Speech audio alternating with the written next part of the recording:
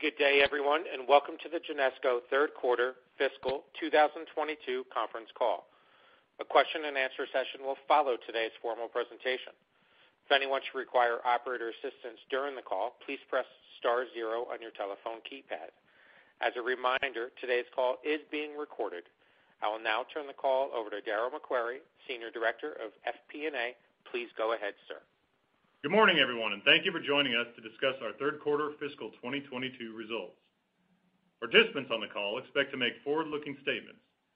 These statements reflect the participants' expectations as of today, but actual results could be different. Genesco refers you to this morning's earnings release and the company's SEC filings, including the most recent 10-K and 10-Q filings for some of the factors, including the impact of COVID-19 and supply chain issues that could cause differences from the expectations reflected in the forward-looking statements made during the call today. Participants also expect to refer to certain adjusted financial measures during the call. All non-GAAP financial measures referred to in the prepared remarks are reconciled to their GAAP counterparts in the attachment to this morning's press release and in schedules available on the company's homepage under Investor Relations in the Quarterly Earnings section. I want to remind everyone we have posted a presentation summarizing our results that is accessible on our website. With me on the call today is Mimi Vaughn, Board Chair, President, and Chief Executive Officer. We'll begin our prepared remarks with highlights from the third quarter and discuss progress on our strategic initiatives. And Tom George, Chief Financial Officer, who will review Q3 results in more detail and provide guidance for Q4. Now, I'd like to turn the call over to Mimi. Thanks, Darryl. Good morning, everyone. Thank you for joining today. As we announced last month, and you just heard, I'm very pleased we've removed interim from Tom's title. Tom brings almost 30 years of CFO experience and deep roots in brands and retail, most recently at Deckers Brands. He has been a tremendous asset to the organization since joining us a year ago, helping guide the business through a period of significant recovery and growth. We're excited he's part of our leadership team and will continue to benefit from his knowledge and expertise as we grow Genesco going forward. Now, on to recent performance. Building off an extremely strong first half of the year, we delivered another record EPS that well exceeded our expectations, fueled by a very successful back-to-school selling season. As expected, sales were up considerably from last year, but what's most exciting is the double-digit increase over pre-pandemic levels. We entered the pandemic in a position of strength, are navigating the pandemic well, and will enter the post-pandemic phase even stronger. While the current market conditions have presented a number of external challenges, including supply chain disruptions, labor shortages and wage increases, elevated freight expense, and other cost pressures, we are managing through them adeptly. This quarter's performance highlights the differentiated competitive positions of our retail and branded concepts, strong consumer engagement, and the strategic advantages delivered through our footwear-focused strategy as we work to transform our business. In particular, our results spotlight Journeys and Schuh as the leading destinations for teen and youth fashion footwear. Customers view them as unparalleled fashion authorities, validating whatever brands they're currently selling and are increasingly turning to our concepts for their branded footwear needs. Back to school is a major driver of Q3 sales in a normal year, and we prepared for and experienced very strong seasons in both the U.S. and UK as students largely returned to in-person classes in the U.S. for the first time. Sales at Journeys and Schuh exceeded pre-pandemic levels, and while sales volumes typically moderate after the back-to-school rush, we were very encouraged that demand accelerated throughout the quarter and remained strong into October. A call-out for Q3 overall was the robust consumer appetite for in-person shopping, even as the number of COVID cases spiked, which allowed us to drive a 30% increase in store sales over last year. Although traffic is still below pre-pandemic levels, it improved across the board to the best levels we've seen, and thanks to increased conversion in our full-service environments, like-for-like store sales were up in the quarter for the first time since the pandemic began. Our ability to capitalize on the increased demand would not have been possible without the commitment and drive of our store teams, who worked tirelessly to prepare and execute a successful back to school. Congratulations to our entire field organization on a job well done. These results reinforce our view that kids like to shop in person, even if they begin their shopping journey online, making our stores a strategic asset working in tandem with our digital capabilities.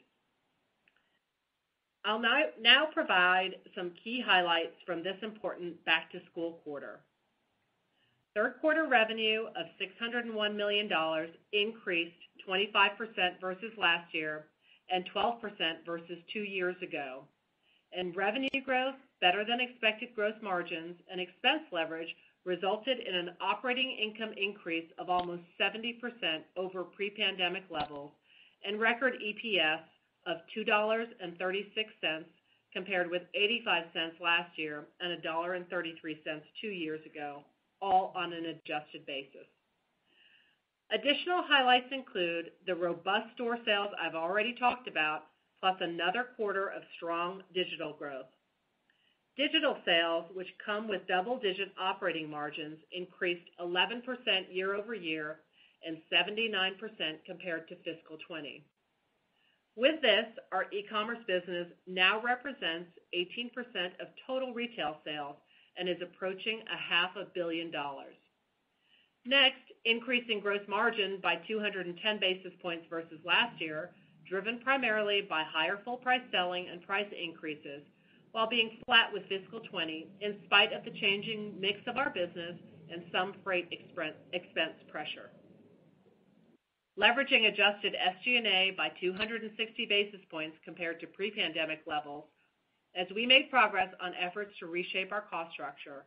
And finally, restarting our share repurchase activity by buying back $31 million of Genesco stock, demonstrating our strong financial position, confidence in our future, and commitment to a strong track record of returning capital to shareholders. As excited as we are about this quarter, we are even more excited about driving our strategy forward to deliver additional growth, profits, and shareholder value. So turning now to discuss each business in more detail. Strong consumer demand for a variety of brands and styles drove continued momentum as Journeys achieved record third quarter revenue and operating profit, marking the fourth consecutive quarter of record profitability, even while operating with inventory almost 30% below pre-pandemic levels. Leveraging its industry-leading vendor partnerships and deep talent and experience, Journeys merchants selected and secured a compelling assortment of footwear most desired by its teen customer. The current fashion cycle, which I've been describing as shifting more into casual, plays into Journeys' strengths with a nicely diversified assortment. However, for this back to school, performance was strong in several categories across both casual and fashion athletic. 9 of the top 10 brands experienced year-over-year growth in the quarter. In addition, the in-person back to school also drove a big pickup in non-footwear sales like backpacks, with non-footwear up over 50%. With consumers willing to spend more for full-priced items coupled with higher footwear ASPs, Journeys also experienced a nice lift in gross margins. Direct sales held on to most of last year's very strong gains as Journeys increased social media and digital advertising, driving an almost 30% increase in online conversion versus 2-year-ago results. Recent market research validated that our strategies are further building the strength of the Journeys brand, as Journeys' share of teen footwear purchases and likelihood to be considered as a go-to place for shoes have both increased nicely since the last time the research was conducted. Shifting now to the UK, we were also very pleased with Schuh's back-to-school performance as Q3 constant currency sales increased almost 20% above pre-pandemic sales. Although students attended school in person last year, this year, shoppers increasingly returned to physical retail, and our store teams drove higher conversion and more multi-sales on the best traffic of the year. The return to stores did not impede the growth of online, with direct sales notching large gains on top of last year's meaningful growth as the e-commerce channel more than doubled on a 2-year basis. Fueling this growth were several back-to-school key marketing campaigns and increased spending. The fashion trends driving Schuh's business are largely the same ones driving Journeys, and several of Schuh's top 10 brands experienced growth in the quarter as well. Additionally, Schuh's success managing through COVID strengthened its key vendor partnerships, boding well for the future with even better access to product. Turning now to our branded side, our plan to reimagine Johnston & Murphy for a more casual, more comfortable post-pandemic environment is delivering tangible results. Hardest hit by COVID, J&M is tracking well ahead of its turnaround goals. Sales improved further in Q3, both online and in stores, but are still below 2-year-ago levels due to the extended delays of return to the office and lower inventories from supply chain disruption. Delayed deliveries and much stronger than expected demand put J&M's inventory almost 50% below 2-year-ago levels. We are especially pleased with the performance of J&M's new athletically inspired casual product. Casual footwear now makes up more than 70% of DTC footwear product sales, with casual athletic increasing 120% versus last year.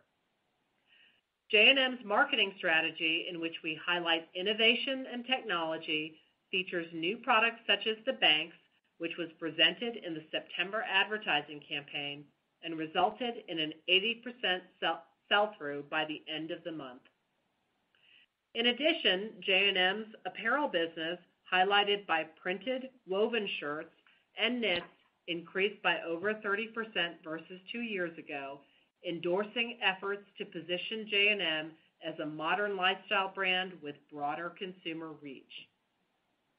Rounding out the discussion, licensed brands unfortunately saw the biggest challenges from supply chain disruption, which led, among other things, to much higher than expected freight costs.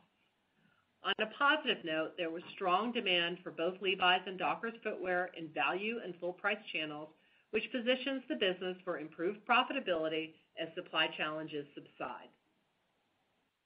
Turning now to the current quarter, we have trend-right assortments and are well prepared for the holiday season, which many will celebrate together for the first time in 2 years. We were very pleased with our results in November as sales tracked nicely ahead of pre-pandemic levels, and the boot season is off to a good start, with boots as a key part of our fourth quarter mix. For the Black Friday weekend itself, we were also pleased with the results, but unlike pre-pandemic times, most retail venues and almost all our stores were closed on Thanksgiving Day. While supply chain issues will continue to require close management, we have taken many actions to best prepare our businesses to meet our holiday sales expectations. Given the recovery and confidence we have, we are returning to giving guidance. We expect adjusted earnings for fiscal 22 to be between $6.40 and $6.90 per share. We regard this guidance as a range, but somewhere close to the middle reflects our best current belief of where we would come out, representing an increase of about 45% over fiscal 20. Tom will give more guidance details later in the call. Our footwear-focused strategy is delivering results. COVID has provided the real opportunity to transform our business at a more rapid rate, and we are on a very good pace delivering growth and improved operating margins and EPS. This new direction leverages our strong direct-to-consumer capabilities across footwear retail and brands and the synergies between platforms.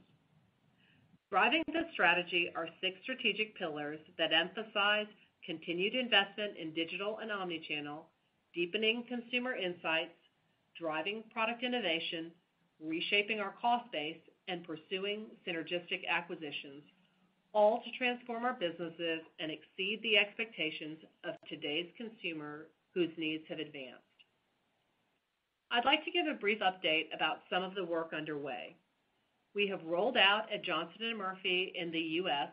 new point-of-sale hardware and software, along with new tablets, advancing efforts to further digitize our stores and enhance the omnichannel shopping experience. For consumers, tablets allow easier access to the full merchandise assortment anywhere in our network. Mobile checkout allows consumers to skip the checkout line. The new software enables new payment methods like Venmo, and we are able to upgrade our clienteling efforts. For employees, the new technology creates efficiencies across in-store tasks such as visual merchandising and new hire onboarding. After the holidays, we will roll out this technology at Journeys and will benefit from these capabilities in our next fiscal year. Journeys research shows that while our digitally native Gen Z customer interacts with us across several digital touchpoints, up to 75% intend to make their purchases in store, requiring investment to provide a compelling store experience. Journeys also brought online a bespoke e-commerce packing module with carton-on-demand capabilities, which is helping speed fulfillment of online orders during this peak holiday period and keep up with the much higher digital demand. Not only is the speed of fulfillment faster, but this new technology enhances efficiency as we can now fulfill a greater portion of our web orders from our distribution center instead of from our stores, evidenced over Thanksgiving week when over 80% of web orders were fulfilled from the DC. An added benefit is we are able to keep our stores well stocked for in-person shopping. Finally, Journeys piloted on its website and pleased with the conversion results, plans to roll out augmented reality software, which enables customers to virtually try on and visualize what a pair of shoes would look like on their feet. Building deeper consumer insights is another pillar where Journeys is dedicating substantial effort, starting with first-party data. Our methods for capturing first-party data and being able to identify Journeys customers continue to improve. Because of the trusted relationships we have with our teen consumer and their parents, the efforts of our people to collect customer information in stores, combined with our notable online growth, has improved visibility, and we're currently able to identify 80% of Journeys customers. Identified customers enter the Journeys marketing ecosystem and, depending on their preferred method of communication, receive a combination of digital, email, SMS, social, and direct mail marketing. In parallel, we're in the process of moving our customer database in-house, cleansing our existing data, and populating a data lake. Along with the customer segmentation from our primary research, this will enable us to invest in differentiated marketing content that drives consumer engagement, whether we're speaking with a consumer who loves shoes and wants to stand out, or the consumer who cares a lot about fitting in and wearing shoes their friends wear. In a fragmented industry and knowing our teens enjoy wearing a variety of footwear brands, our aim is to drive loyalty, further consolidate their purchases, and take a larger share of our customers' closets. Touching now on ongoing initiatives of giving back to our communities. In the fall, Journeys ramped up efforts across North America in partnership with nonprofit CandAid. Journeys employees in 73 cities came together to build and donate 1,500 skateboards to underserved youth. It was the largest employee-driven give-back campaign in our history, with more high-impact events to come. We're advancing our ESG program on this and on other fronts, with a key milestone being the start of an enterprise-wide carbon footprint assessment as we work toward publishing a comprehensive ESG report next year. So to close, I'd like to acknowledge and thank our employees for their outstanding work and diligent efforts, which have delivered such positive results this year and positioned us so well for the holidays.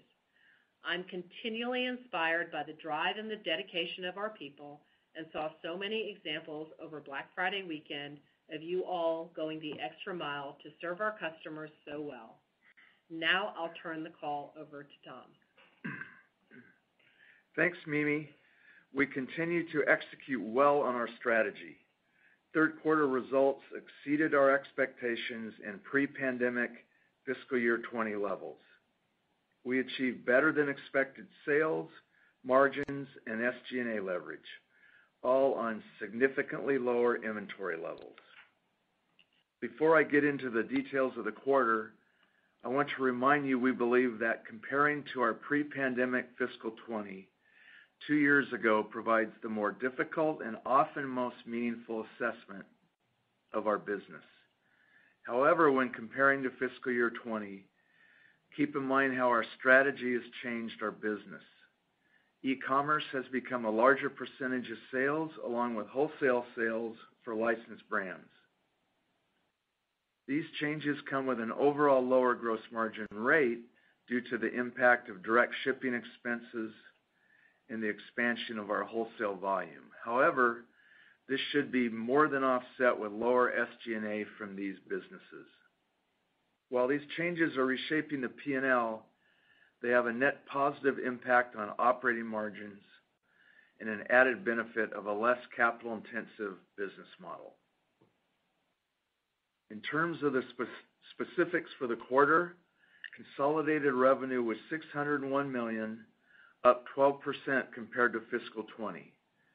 Journeys grew 7%, while Schuh grew 17% on a constant currency basis, and we doubled our licensed brands business.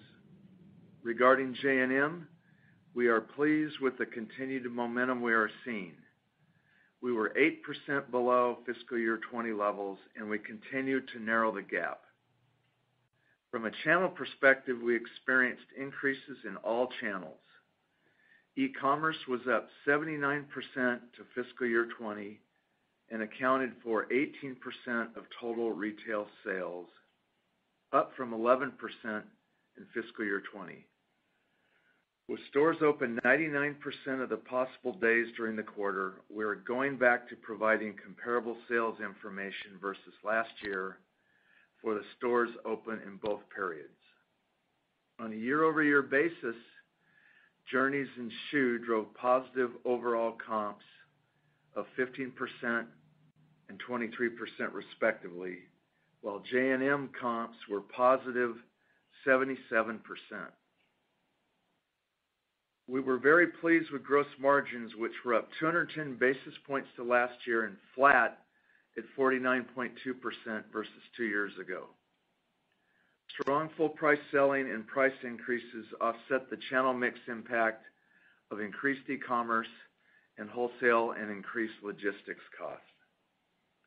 Increased logistics costs put approximately 70 basis points of pressure on Q3 gross margin, were the greatest drag in our branded businesses. Journeys gross margin was up 140 basis points to fiscal year 20, driven by more full price selling and higher footwear ASPs, while Schuh's gross margin was down 180 basis points to fiscal year 20 due to a higher e-com mix and higher shipping expenses.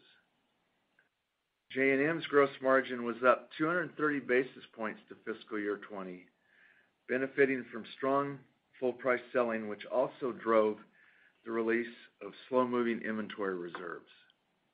For J&M, additional logistics costs put 240 basis points of pressure on J&M's Q3 margins. Finally, licensed brands gross margin was down 150 basis points to fiscal year 20, as we experienced 740 basis points of pressure on Q3 margins from additional logistics cost, which more than offset margin improvements in the business. Adjusted SG&A expense was 41.6%, a 260 basis point improvement compared to fiscal 20, as we leveraged from higher revenue and ongoing actions to manage expenses. We experienced significant leverage in occupancy costs, driven by both permanent reductions and some temporary rent waivers and government relief in Canada and the UK. In addition, we experienced leverage in selling salaries and depreciation, partially offset by deleverage in marketing expenses. As part of the SG&A discussion, I would like to provide a brief update on our $25 to $30 million cost savings initiative. I am pleased to report we have identified the full amount of the target for this fiscal year. A significant portion of the savings is from rent reductions, with the remainder in several areas including travel, conventions, interstore freight, compensation, and other overheads. The full effect of these savings will be realized by the end of fiscal year 23. These savings are part of the ongoing multi-year effort of reshaping our cost structure by improving store channel profitability. Regarding rent reductions, year-to-date through Q3, we have negotiated 129 renewals and achieved a 19% reduction in rent expense in North America on a straight-line basis. This was on top of a 22% reduction for 123 renewals last year. These renewals are for an even shorter term, averaging approximately 2 years compared to the 3-year average we have seen in recent years.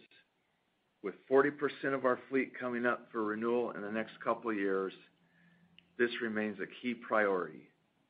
In summary, third quarter adjusted operating income was $45.2 million, a 7.5% operating margin, compared to $26.7 million or 5% for fiscal year 20. This quarter's profitability provides strong evidence of the operating margin expansion opportunity achievable with our footwear-focused strategy. Our adjusted non-GAAP tax rate for the third quarter was 23%. Turning now to the balance sheet, Q3 total inventory was down 28% compared to fiscal 20 on sales that were up 12%, as we remain vigilant in keeping pace with consumer demand in the face of delivery delays.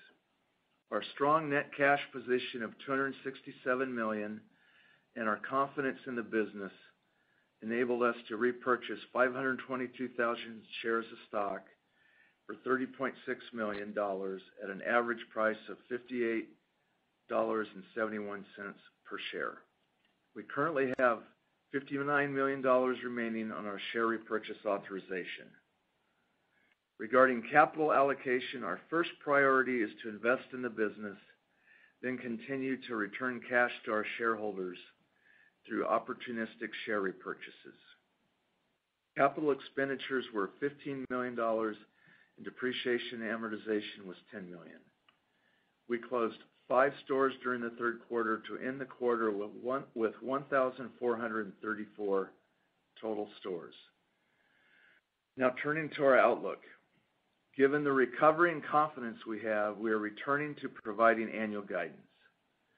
Based on the strength of our performance this year to date, current Q4 visibility, and expectations for a more normal holiday selling season, we expect fiscal year 22 sales to grow 9 to 11% compared to the pre-pandemic fiscal year 20.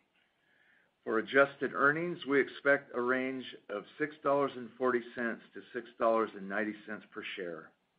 Our best current expectation is that earnings will be near the midpoint of this range, an increase of 45% over fiscal year 20 pre-pandemic levels. Note that our full year guidance does not anticipate any further significant supply chain disruptions, nor increased negative consumer or economic impact from COVID, including new COVID variants.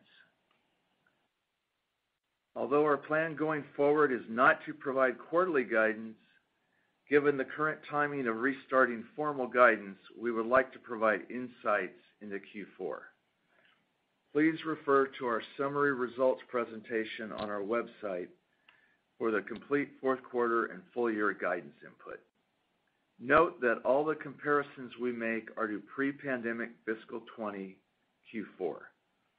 Implicit in the annual guidance is an expectation for Q4 sales growth versus fiscal 20 at the midpoint to be in the mid-single digits. Q4 adjusted EPS would range from $2.22 to $2.72 per share, and again, our best current expectation is for earnings to be near the midpoint of this range. We expect gross margin rates for Q4 to be relatively flat versus fiscal year 20 levels, with a possible 30 basis point swing in either direction. We believe the promotional environment will remain favorable, and this range represents the degree of full price selling we could achieve. Similar to Q3, we expect channel mix as well as increased logistics cost to pressure gross margins.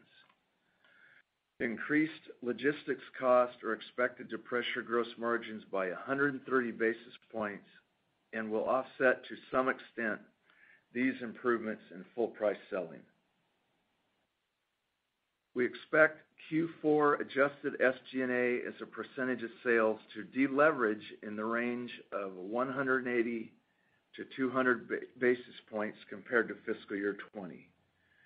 This is driven primarily by increased advertising and marketing cost, particularly in brand advertising and digital marketing related to cost per click and higher performance-based compensation associated with the expected improvement in annual results, partially offset by leverage in occupancy cost.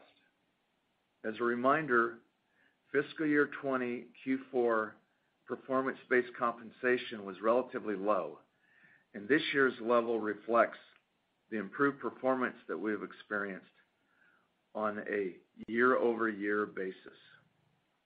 One more factor worth mentioning on the Q4 SG&A rate is we are not expecting the same amount of one-time government relief or rent abatements we experienced in Q3 this year or last year in Q4. Our guidance assumes no additional share repurchases for the remainder of the fiscal year, which results in Q4 weighted average shares outstanding of approximately 14.3 million. Furthermore, for Q4, we expect the tax rate to be approximately 28%. In summary, this all results in an expected Q4 operating margin below FY20 levels, in large part driven by cost pressures unique to the fourth quarter this year. In conclusion, I would like to thank all our employees for all their great efforts driving our business. We have the right team and the right strategy to continue to drive shareholder value. This concludes our prepared remarks, and I would now like to turn the call back over to the operator for questions. Thank you. We will now be conducting a question and answer session. If you would like to ask a question, please press star 1 on your telephone keypad. A confirmation tone will indicate your line is in the question queue. You may press star 2 if you would like to remove your question from the queue. For participants using speaker equipment, it may be necessary to pick up your handset before pressing the star keys. One moment, please, while we poll for your questions.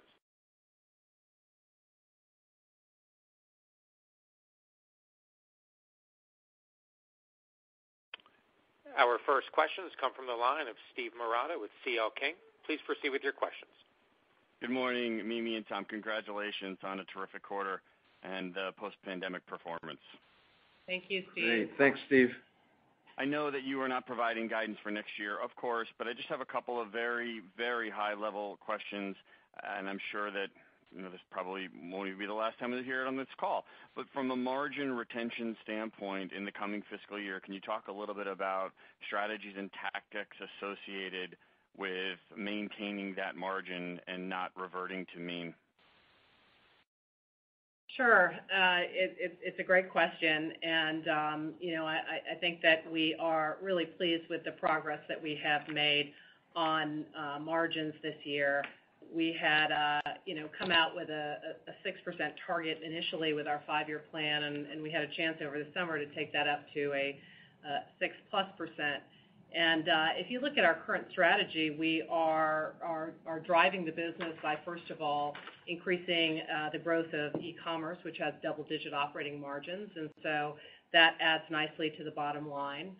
The second thing that we've done is significantly improve our store economics by getting rent reductions and other cost reductions, and so those certainly will continue to bear fruit for us. And the last thing is that we have been growing the branded side of our business, and that is both in licensed brands, with some very nice growth this year. And we know that Johnston & Murphy's turnaround will be successful and add as well. And so when we look at all of that, we are optimistic about the market share that we've picked up and the underlying growth drivers. I think as you look to next year, the pandemic accelerated the improvement opportunity that we knew that we had. And as we get into next year, we're optimistic about being able to hang on to some of that, certainly to much of the market share growth. And a couple of things will help us next year. Certainly, we've had a lot of freight pressure. Tom talked about that freight pressure. And we also, this year, have had a performance incentive compensation bonus.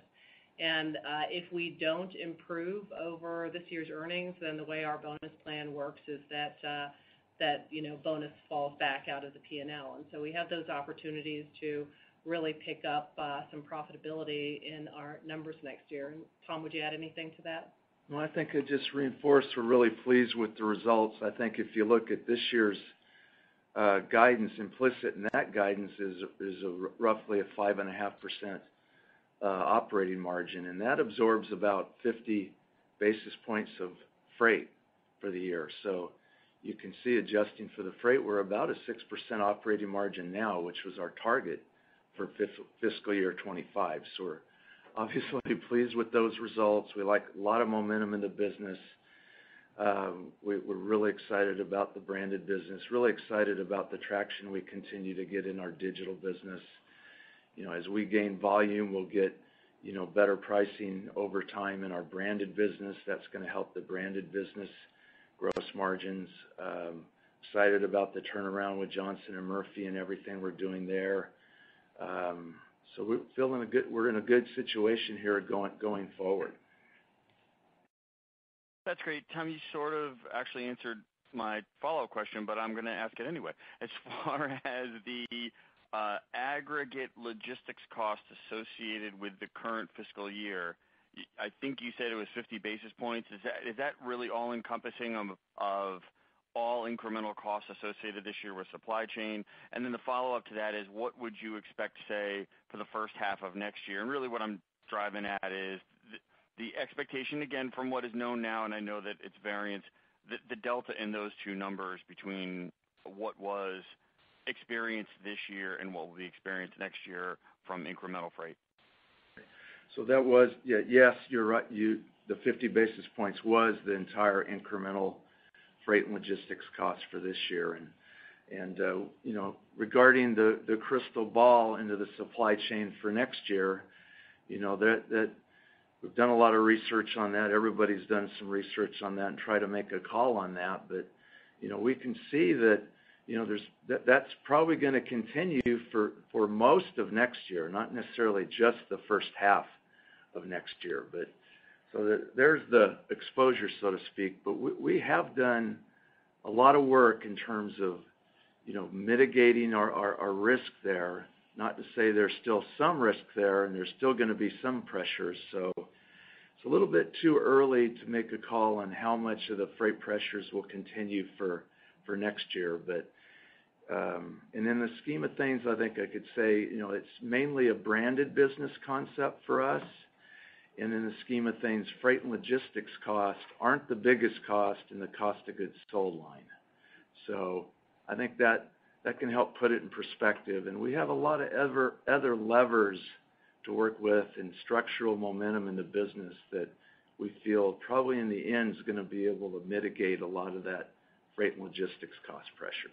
I think that's right. I think I would just underscore what Tom said is that in the vast majority of our business this year, we have been shielded from some of that freight and logistics cost because we are well diversified across our vendor base and agreed to pricing several months ago. And I think that to the extent that the cost pressure continues, we have been successful in taking price increases to absorb some of that cost pressure and anticipate that we will continue to be able to do so. And so we've been managing through that quite well. It will be an issue for the first half of the year, but with a little bit more time, there's more opportunity to manage it. Super helpful. Thank you. I'll take the balance offline. Thank you. As a reminder, if you would like to ask a question, please press star 1 on your telephone keypad.